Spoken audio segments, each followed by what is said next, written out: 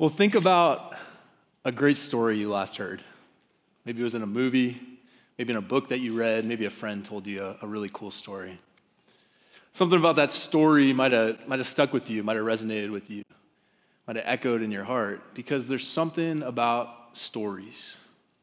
Stories hit us different than facts or a list of advice. There's something special about stories. Now, God speaks through stories. The Bible is a collection of stories. Stories of faith, stories of failure, but all stories that point us towards God and towards the purposes that he has for us. Now, I'm going to share with you all a story here over these next few minutes, a story that will hopefully encourage and inspire you towards more and more courageous faith, no matter where you're at on your journey. I'm going to take you back a few years. I was a student at the University of Southern California out in Los Angeles, just trying to find my way through college. I stumbled through 4 different majors my freshman year and finally landed at journalism. Was going to be my major, and I was going to go be a sports reporter because I wanted to get as close as I could to sports. Since I obviously couldn't play, I was way too small and played, just couldn't, there was no chance of me playing in college. So I was going to be a sports reporter and get as close as I could to sports. So there's my journalism degree started to take off there during college. Part of the assignment for a journalism major was you had to go write for the school newspaper, the Daily Trojan. And so there I get assigned to cover women's volleyball, and I'm out covering the women's volleyball team, and about 2 weeks later, the sports editor calls and says, hey, we've got to change you out of the women's volleyball beat. And I thought, well, I already messed this one up, so I've got to move on to another sport already. I can't even handle this. And he's like, no, actually, we want to kind of elevate you, and we want you to cover the football team. This was the mid-2000s when USC was kind of the dominant force in college football. Matt Leinart, Reggie Bush, Heisman trophies, national championships. This was the glory years for USC football. So I jumped at the opportunity, and for the next 3 years, my job in college was to cover the football team at USC. Went to every single home and away game for 3 straight years. I went to 2 Heisman Trophy ceremonies, 3 national championship football games. I was living a dream. This was the greatest opportunity of a lifetime. I found my dream job, and I hadn't even graduated college yet. This was so cool. So there I was gearing up 3 years later to graduate. I was looking for my last article to write about the football team. And spring being graduation season, springtime's not really ripe for football stories, obviously being an off season and whatnot. But I saw that there was a walk-on tryout coming up for the football team. Now, for those of you that aren't familiar, walk-ons are kind of the end of the bench guys. A football team in college is made up of 85 scholarship players, and then there's about 15 to 20 walk-ons on the team, guys that have to pay their own way to go to college, pay for their own room and board, and everything in between. But they help fill out the team. They help kind of be the practice squad on the team. And I figured, well, why don't I write about who's showing up at this walk-on tryout?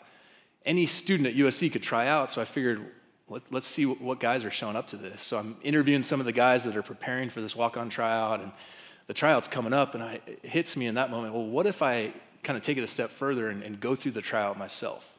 Kind of first-person perspective, really show people what this is really like. For those of you that might have a little bit more gray hair than the rest of us, you might think of George Plimpton, potentially. But just try to bring people on the inside. You just try to show people how hard this was. And so I go and show up at the walk-on tryout. You can tell don't look like a football player. At the time, I was 160 pounds. This was the number 1 team in the country. They had just come off of winning 2 of the last 3 championships. And on top of that, the last time I played football was in 5th grade.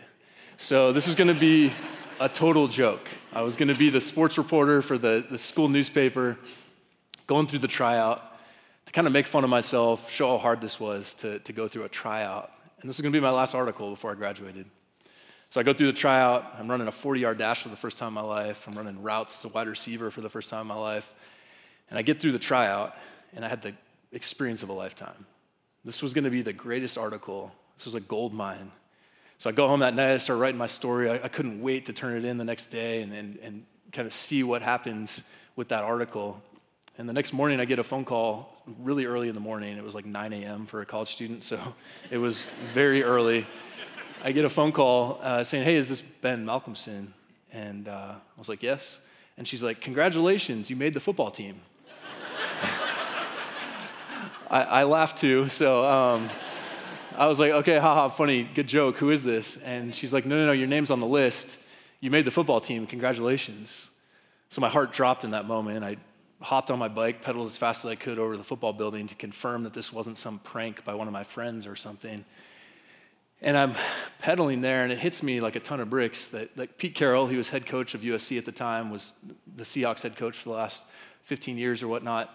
But at the time, he was USC's head coach, and he's renowned for pulling pranks. He's a kid at heart. You could go on YouTube right now, type in Pete Carroll prank. Well, don't do it right now, but after the service, type in Pete Carroll prank, and there'll be a dozen pranks that show up there on YouTube.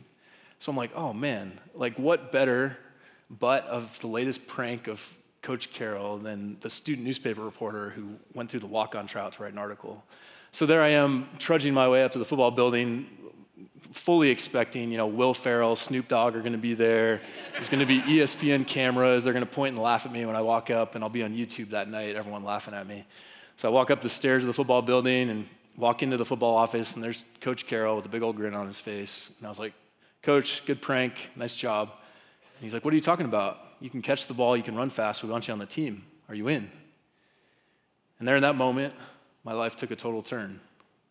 I went from a student newspaper reporter who was a month from graduating to all of a sudden a wide receiver on the #1 football team in the country, having not played football since 5th grade, having gone through the tryout just to write an article for the school newspaper.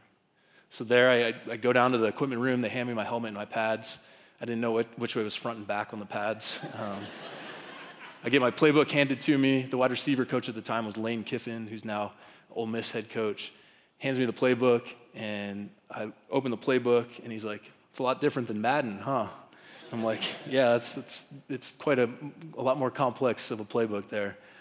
So there I am at spring practice. I just get thrown into the wolves, and I'm out as a sacrificial lamb, basically, as a tackling dummy for this team. Ended up having 53 guys that would go on and play in the NFL. So this team was an NFL roster, essentially. And I was out just taking hits at practice, and I'm about a month into practice. I'd started to understand the playbook.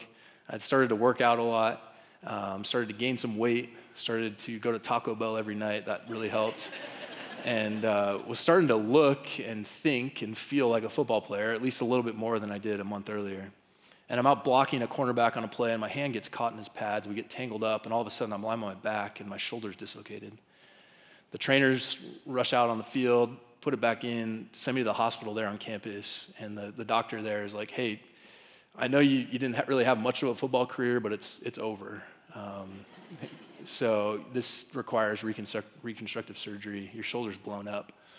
You're going to need to get surgery right away, and whatever hope you had of playing football, it's gone. So let's get the surgery scheduled and move on with life.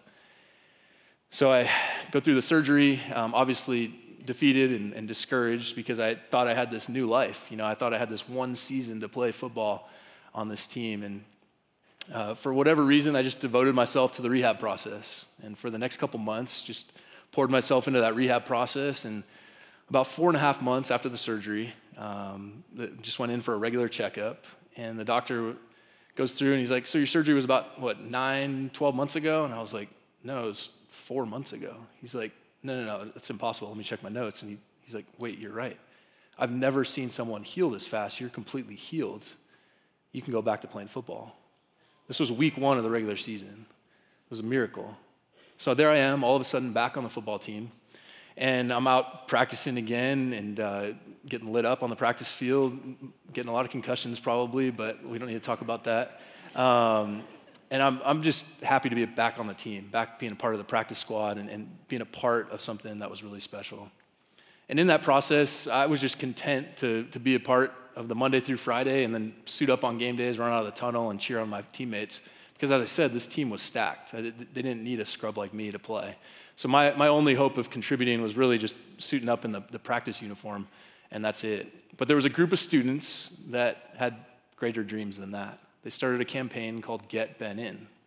They wanted to see kind of the average student get into a game and kind of cheer for that. So they put up posters all around campus. They made T-shirts. They got on College game day, and they started chants in the student section every home game, Get Ben In.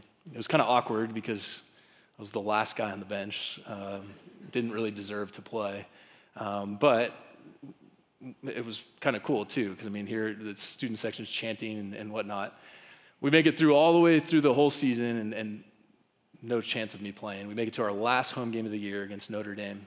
It's number 3 USC versus number 5 Notre Dame, an epic matchup in the Coliseum in LA.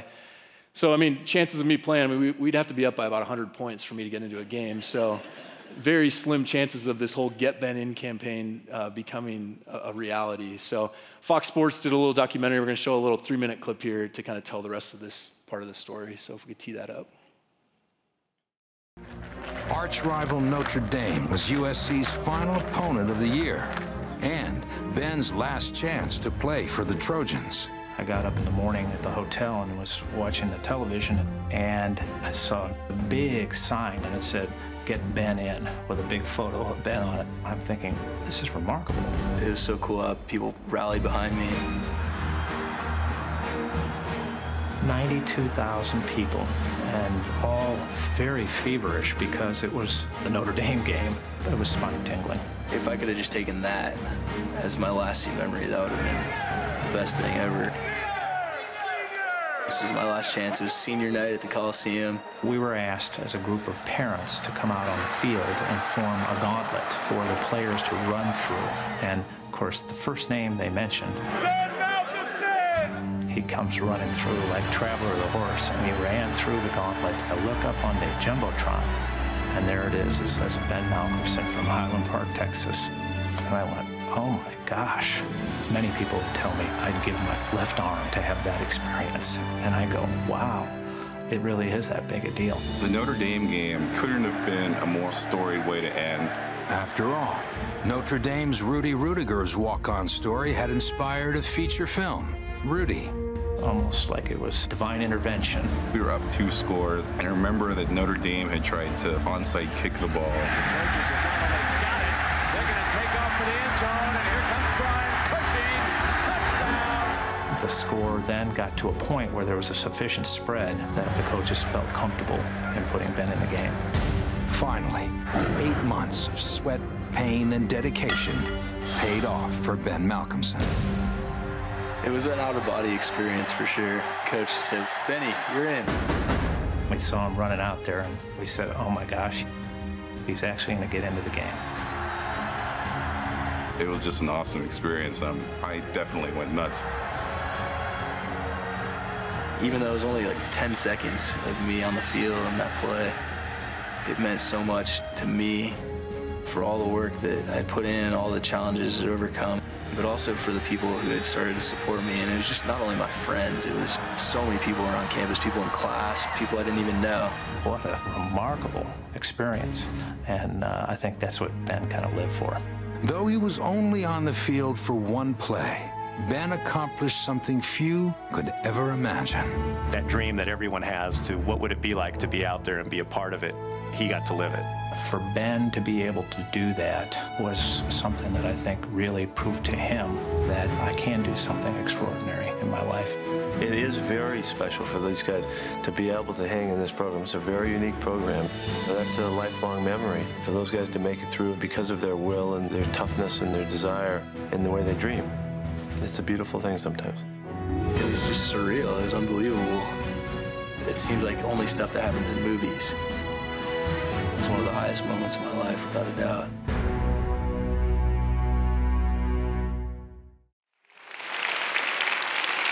Well, I don't want you to clap too much. I do need to come clean on something. I actually lined up wrong on the play and should have been penalized 5 yards, so.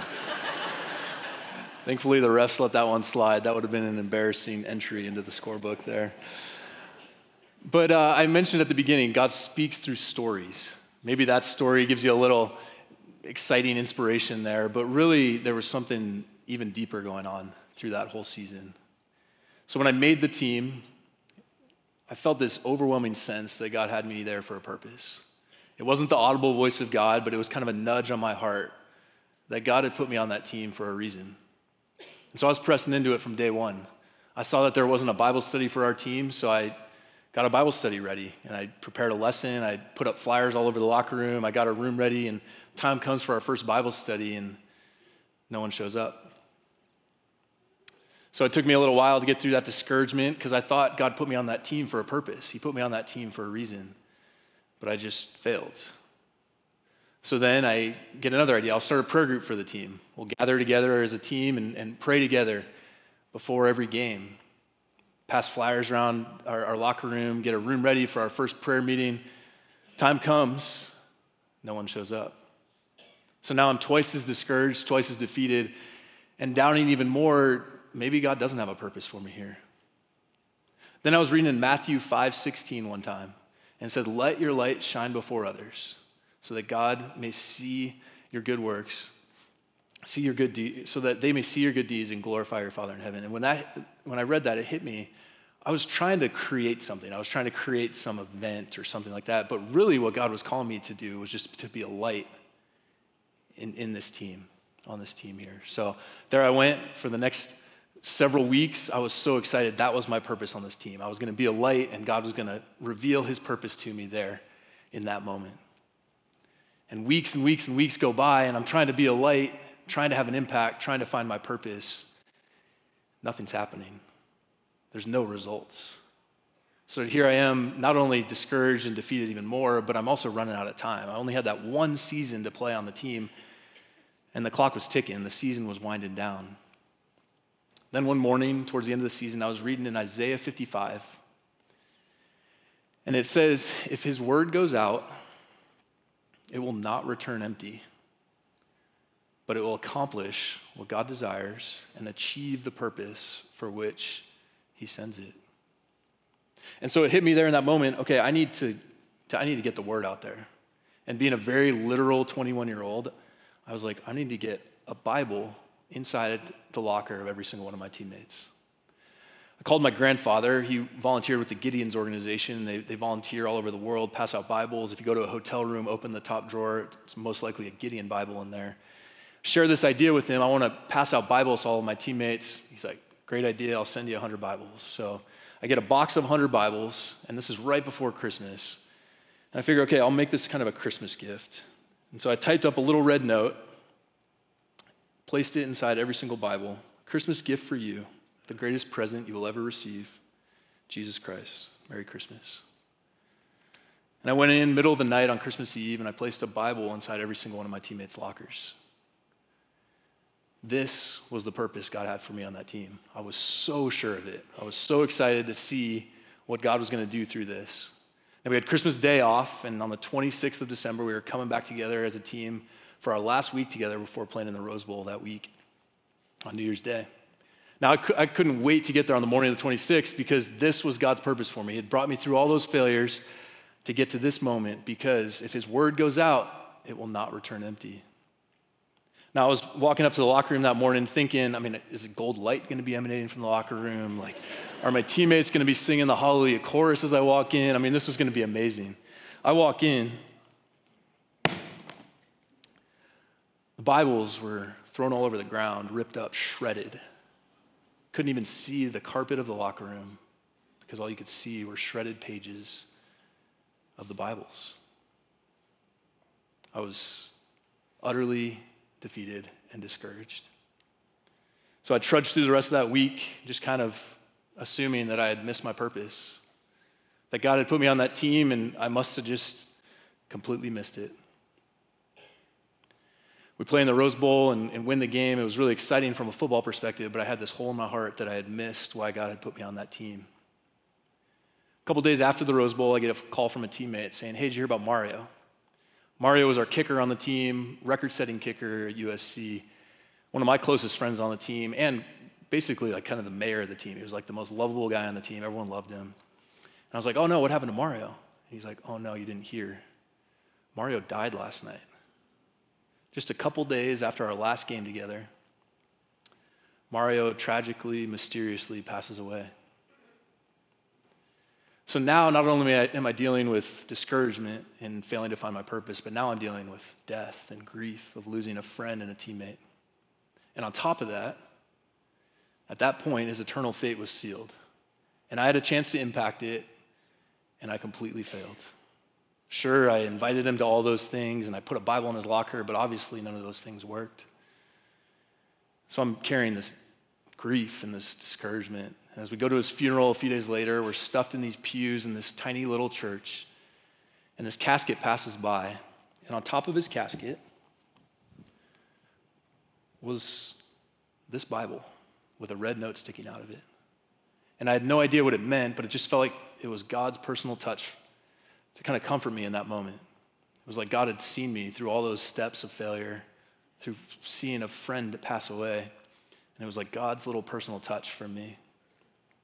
So I ended up working at USC from there and worked there for 3 years. Coach Carroll took the job with the Seattle Seahawks in 2010, asked me to move up to Seattle to work for him up there. I moved up to Seattle, just excited for a new adventure and trying to make some friends outside of work. And I hear about this group called Young Life, and they high school mentorship program. They were super involved in a handful of high schools in the Seattle area, and they needed some volunteer leaders. So I show up at this informational meeting for volunteer leaders and just trying to find something to do outside of work, and learning about this whole opportunity. And a former teammate of mine walks through the door. His name was Taylor. He was our punter on the team, and my heart dropped when I saw Taylor. I hadn't seen him since Mario's funeral 4 years earlier. I didn't know he lived in Seattle. He didn't know I lived up there. So we kind of removed ourselves from this meeting. We're catching up, and as we're catching up, I'm like, something's different about this guy. He's different than the way he was when we were on the team. I don't want to be judgy or anything, but he just felt like something was different about him. And he's like, dude, the last few years, my life has totally turned around. I was like, well, what happened? He's like, do you remember that last week we were on the team together, there were Bibles in all of our lockers? Now my heart dropped. I hadn't really thought about that Bible since seeing it on top of Mario's casket 4 years earlier. So for some reason, I just played dumb. I was like, yeah, I kind of remember those, not really. And he's like, well, dude, you won't believe this, but when I walked into the locker room that morning, I was so upset that someone was trying to shove that religion stuff down my throat that I threw that Bible in the trash. And he's telling me that he grew up going to church. He grew up part of a youth group, and when he went to college, he turned and walked away from faith. Decided to live life on his own terms. So he saw a Bible and he was upset, threw it in the trash. He said he was going out to the practice field that morning thinking he was the last one in the locker room, and he's pushing the door to go out to the field, and he hears a voice in the back corner of the locker room going, what is this? And he looks back, and there's Mario, our kicker, sitting in his locker, thumbing through the Bible, just kind of muttering to himself, what is this? Now Taylor, being the punter, and Mario being the kicker, they were best of friends. They spent all their time together, and Taylor screams across the locker room, Mario, come on, man, let's get to practice. And Mario's like, no, what am I supposed to do with this thing? What is this? Taylor's like, Mario, it's a Bible. Let's go. Let's get to practice. And Mario's like, no, Taylor, what am I supposed to do with this thing? So Taylor said in that moment, he felt this nudge on his heart that he needed to go and sit down next to Mario. So he set down his helmet and his pads there at the doorstep, turned around and walked back next to Mario. And he said for the next 45 minutes, he was taking Mario through the Bible. Every word written in red are the words of Jesus Christ, the one who died to take on your sins, to make you right with God. Now, Taylor hadn't picked up a Bible himself in years. He hadn't been to church in years, but all those seeds that were planted in his life as a kid came out bearing fruit in that moment. And he said it was the weirdest experience because he's sharing all these things. He didn't know where they were coming from. And his friend was just absorbing them.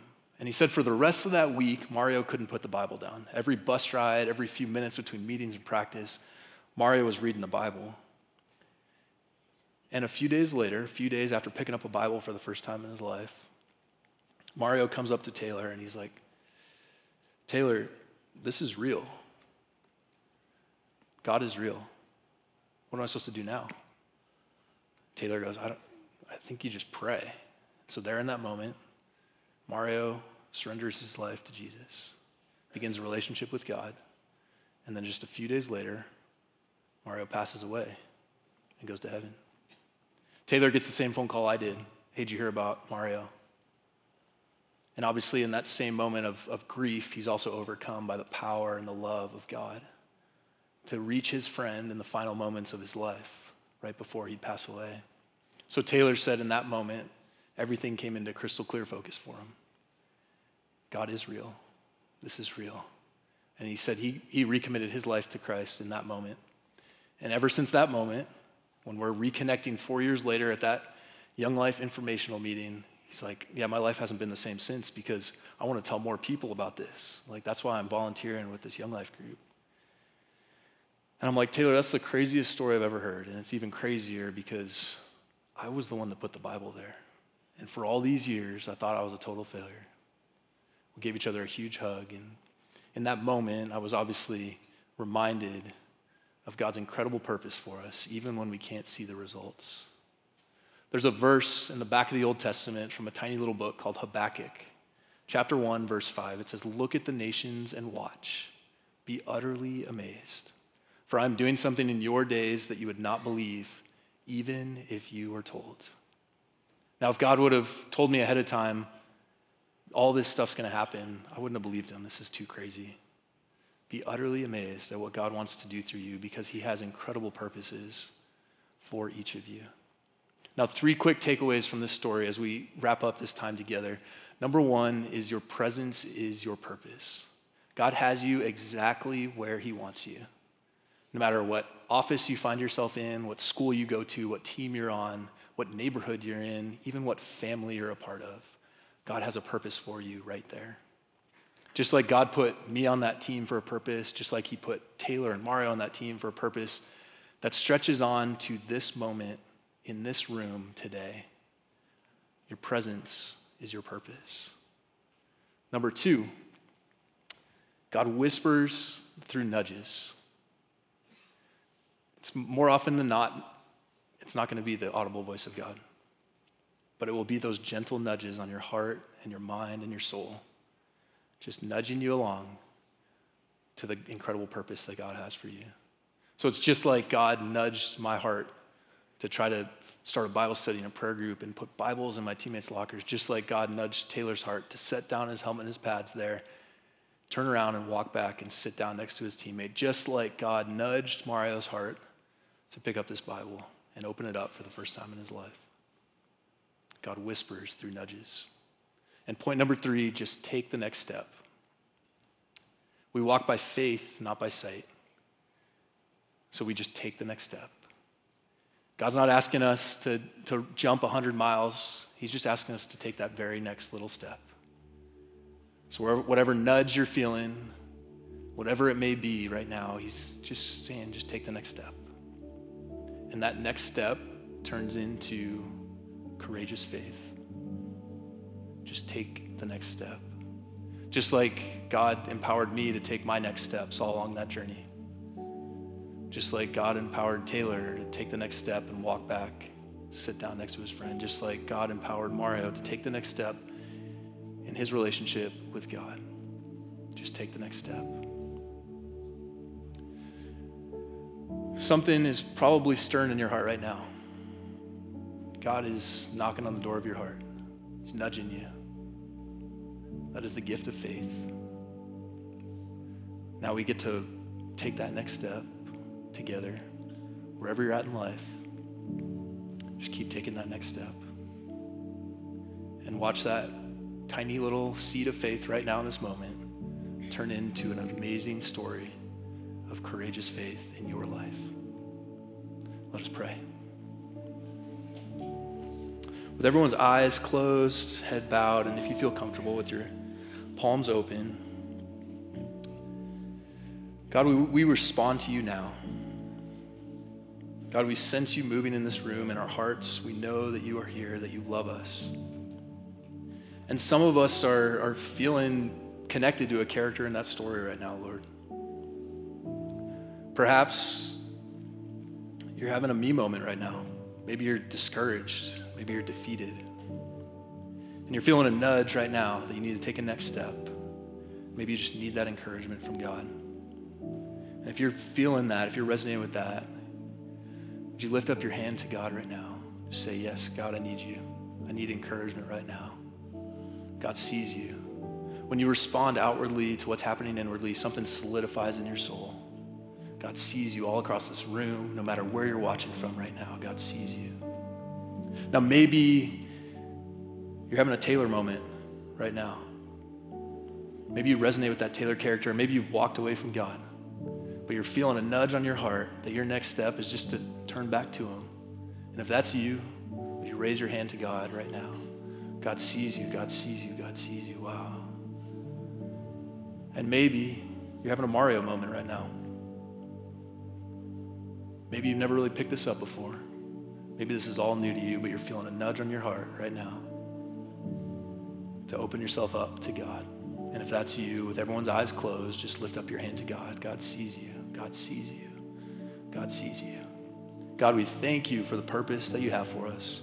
We ask that you encourage us and move us on in this journey of courageous faith. We thank you, God. In your name we pray, amen.